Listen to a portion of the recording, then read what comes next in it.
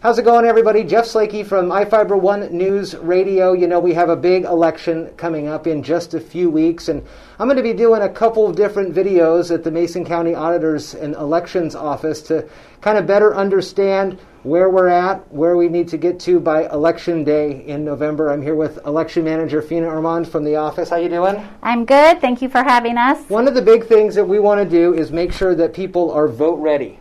And we're going to go through a couple different ways to do that right now. But first, tell me, what does it mean to be vote ready? Well, we're really hoping voters, we've launched a campaign called Act Early, Vote Safely.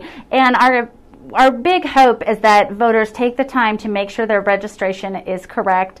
If it could be possible that their address has changed, their name has changed, we'd like them to get on votewa.gov and make sure their registration is accurate before the ballots go out, so that we can make sure that we have the time to get them the ballot they need, and they have the time to get it back to us. You can access that website, VoteWA, on computers, on tablets, on your phone, and I'll be showing some examples of that throughout the video. When you get to that website, what all do you need to have available? Is it mostly things people just know off the top of their mind? Or? So just to access the website, you need just your name and your date of birth, and you can see what you're currently registered at. If you are going to make some changes, you do need your driver's license with you, because you need to know your number. Okay. How quickly, after all these changes have been made, will the systems overall be adjusted?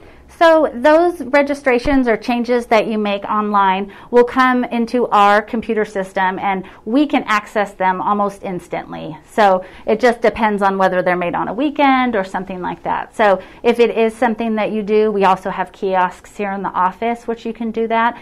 Then it will show up right away. We can process that and get your address and your registration up to date. But that won't impact someone's ability to vote in this upcoming election? No. We are on same-day registration. That's been a change recently. So you can change your registration up to to 8 o'clock on Election Day. You do have to be in the office. The deadline for online changes is 8 days before the election. So we certainly do not encourage that, and that's part of our trying to get people to act early and vote safely. We have a new voting center. It's much smaller, and we certainly don't want, because of the pandemic, that we have long lines and a lot of people in here. So we certainly want people to take advantage of taking care of these things now.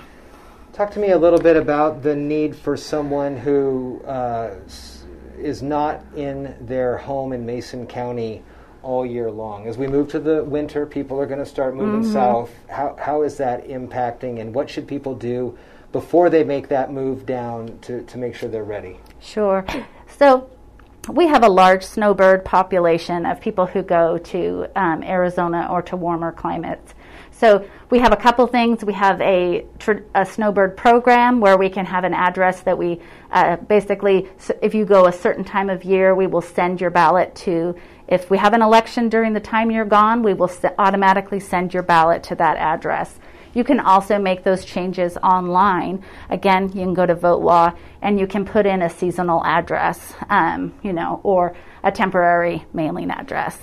Somebody's watching this, they have gone to the website to update their information because it has changed and they didn't think about it, but all of a sudden they find themselves getting somehow a second ballot. What do we do in that case? Yeah, and so the good thing, of course, is that we do have same-day registration, which means you can register and you can make changes, and we don't have a deadline, which used to be 29 days before the election. And in that case, you really didn't get two ballots because all the changes had to be done before the ballots were made. Now that we have more freedom with registration, we have to send our data, our information to the people who are mailing our ballots out for us. And so in this case, we've already sent our information to them. So if we make changes from this point, we will send you your accurate ballot, but we can't stop the ballot that's out there. So it's okay. We have canceled the ballot that has gone to the mail house, and we have lots and lots of security things in place to prevent anyone from voting twice. So even if you get two ballots, you do not have two valid ballots to vote. One of those is canceled. So the one that came to your newest address, that's your good ballot. The one that came to the most recent thing that you updated online, that's your current. That's your accurate ballot. And again, we are here in the new election office in the back of 411 North 5th Street in downtown Shelton. It is a small center opening room here. So again, encouraged to head to the websites where you can fill out and change a lot of this information. votewa.gov, masoncountyelections.us will also get you there. But if you do have to come on in, it is 411 North 5th Street, the back of the main building here. The hours are 9 to 4 Monday through Friday, and then Election Day will be open a little later till about 8. This is, again, just the start of a bunch of great conversations we're going to have, so you have the confidence knowing that your ballots and your votes here in Mason County will be voted on accurately, and the information will be sent to the state auditor's office in the accurate and appropriate amounts of time. Fina, thank you. Oh, thank you. As we start these conversations, it's really important this year. Yes, and we know so many people have questions, so I really appreciate you taking the time to come so that, this information gets out there in the public. Thank you.